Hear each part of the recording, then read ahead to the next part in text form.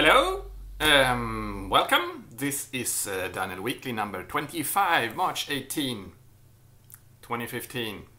I'm here again. This is Wednesday. I haven't had enough coffee yet this morning, but I'm doing this a bit earlier. New angle on the camera. Hello. So I attended the TCP/IP Geeks meetup yesterday here in Stockholm. Fun. We got to talk about GPG and IPv6 and kernel tuning for real-time stuff. Fun. At the next TCP/IP Geek Stockholm at May 6, I'll talk about HTTP2. So if you're interested, you're in Stockholm, sign up, join, fun. So my videos now surpassed 12,000 views. Kind of amazing. That makes it roughly 500 views per episode. Fun. I wanted to mention that we did a release since last video. I did the libSSH2 release 1.5.0, the first release in 800 days. Yeah, it was long due. Finally, we managed to cram it out. I would say that the biggest feature or the biggest change then since the previous release was the support for the Windows native crypto stuff backend. Instead of using OpenSSL or libgcrypt for the crypto stuff, you can actually build the libSSH2 now to use the Windows native crypto stuff, which is kind of good for those who run it on Windows who want to reduce the number of dependencies or third-party libraries. And we also included security advisory that is a fix for a security problem. It has a CVE number that I don't remember, but there is a link somewhere here to the advisory that we posted. So basically, it's when connecting with SSH to a server, there's of course a bunch of negotiations going on before. And in this case, the problem was that before we trust the other end, before we know that it is a trusted and known server, there's a negotiations about a key exchange thing. And it's a binary protocol, so it sends a lot of data, and in this case it sends I don't remember, a bunch of strings really, more than 7. I think it's like 10 strings or something, and it sends them like length, data, length, data, length, data. So you're supposed to read the length and then follows the string, and then it's another length for the next string and so on. So you don't really know how long each string is. And in this case, libSSH2 read that length, kind of assumed that it was fine because of course why would the server lie? And then it would advance the pointer that many bytes and read the next string then from that position. And if you would connect to a malicious server or someone doing man in the middle or something, you could just craft that initial packet to send some really crazy sizes there, and libSSH2 will just megabytes or gigabytes of size. Okay, we move on the pointer to somewhere else and read from there, and it would most likely end up in a crash, like you could denial of service a client than using libSSH2, or possibly do even more creative attacks. It's hard to figure out exactly how you can abuse that, but I'm sure you can if you're being creative and give enough time. So we fixed that in 1.5.0. So moving on. We also had some regressions in that version actually. So there have been we've fixed a couple of more bugs since the release. So maybe it should be a 1.5.1 release, not too far away. Anyway, my curl talk from FOSDEM in February 1st, right? I talked about curl in the embedded room, and that video finally went up from the FOSDEM guys team, and I posted about it on my blog, so you can see it there. 25 minutes about me just presenting curl. So basically, if you see this, you probably know most of the curl stuff already, but sure, you can see it. Maybe you'll appreciate it anyway. And in the curl project, I changed header order slightly in the normal HTTP requests, because it turned out, and I think I've seen it before, I just ignore the fact that the spec, the RFC 7230 now says that you should send the host header as the first header after the initial request line. You know, in HTTP you send the request line and then a bunch of headers, any number of headers really. And it says, and now the RFC says you should send host as the first header. And we got a bug report on it, and I quite agree. So and we do it in most of the cases. There were just a set of headers that sometimes could be sent before the host header. So I just basically made sure that it never happens that way. Even if you send a custom host header, it'll now end up as the first header. Of course, that wasn't really much of a big change. And it probably, I don't know of anyone that actually cares about the order. It's more about being more correct and possibly look more like the browsers, and possibly there will be some effect in the long run. But I would say that the biggest impact was on me, because then I had to change like 121 test cases or something like that to make sure that they test the headers in the same order that curl sends them.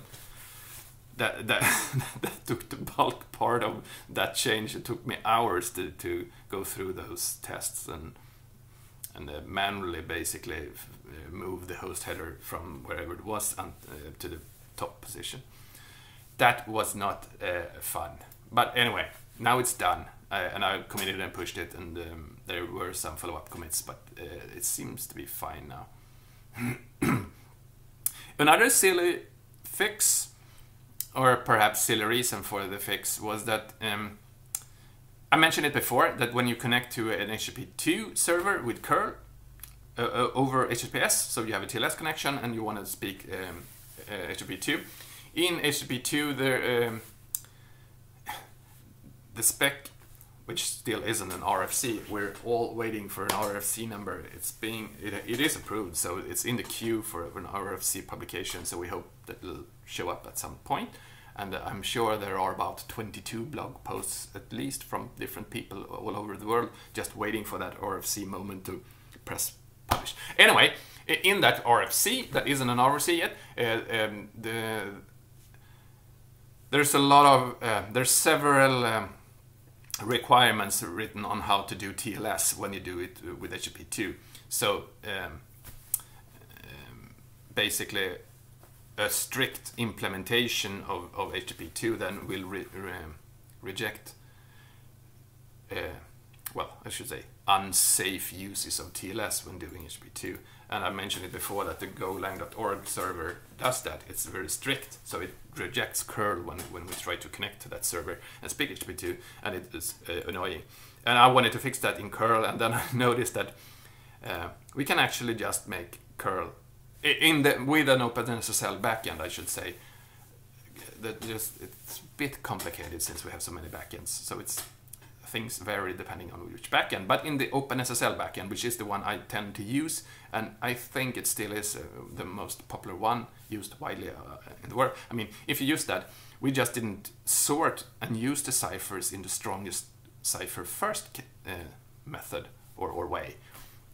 So the only thing I had to do was just tell OpenSSL that, oh, use these ciphers in the strongest, in the order strongest to the weakest order, so that it would pick the strongest first.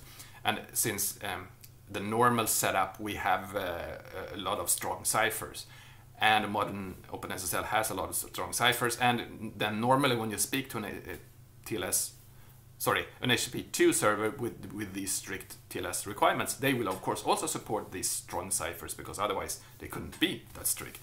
So I just had to add a little string to the cipher string to use in OpenSSL, and ta-da! We can speak fine with golang.org and other HTTP2 servers speaking TLS. Well, I haven't found any problems with any other sites so far, at least. But then there aren't that many HTTP2 servers to try with. Another little fun thing, perhaps, is that Stefan Icing, his name is, right?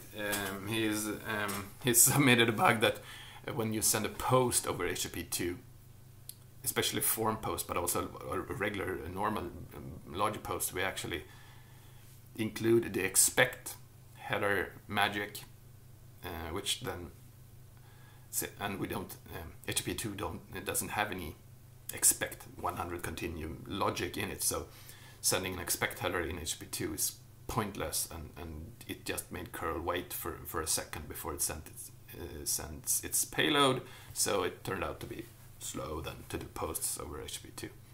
Fixed now in Git. Speaking then about HTTP2 and Stefan Icing, he's the primary author of a new Apache module to speak HTTP2 called mod H2. Which is fun because I mean Apache is still the #1 web server on the internet, so I'm sure that a lot of you and and I too we're interested in seeing progress here to run experiments and get an easy way to run HTTP2 on our servers. HTTP2 then also Stefan also brought up a question, and we talked about it before in the HTTP2 mailing list and so on, and I brought it up back in September, and it's about how to do post and upgrade in the same HTTP 1.1 request. So if you want to do a huge post and you send an upgrade, how will a HTTP2 server behave? I mean, will it switch to HTTP2 or not? And it turns out that in Stefan's case, in mod H2, and there were some other, I don't remember exactly, I think it was the Jetty guy, who also mentioned that they will not upgrade to HTTP2 in a post. So doing post plus upgrade will probably not result in an upgraded connection. So if you would do multiple requests, then it would, rather than upgrade on the next request that isn't a post with an upgrade. A minor detail in all considered everything, especially since that's the TCP version of HTTP2, which then isn't very widely used. And that's also why we kind of run into these things now, because there are no servers around that allow plain text HTTP2. Possibly that'll change if mod H2 brings this to the table. We'll see. Well, that's about it for this week. Today then is March 18 and March 20. That is in 2 days, on Friday. Exactly 17 years ago, I did my first release of curl. 17 years, 6,205 days of curl. Of course, curl wasn't really the first version either, so it wasn't really the third name of the project, of the tool that I made then, but it was the first release and it was the first sign of curl name in public. So 17 years. That's kind of awesome. I'll try to sum up a lot of silly things and facts and what has happened during these 17 years on my blog on Friday. That's it for this week.